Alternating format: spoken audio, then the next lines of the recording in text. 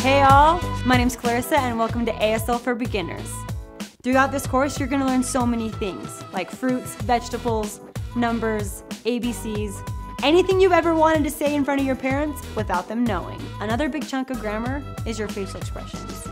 It portrays how you are feeling or how the other person is feeling, so that way you can get your point across.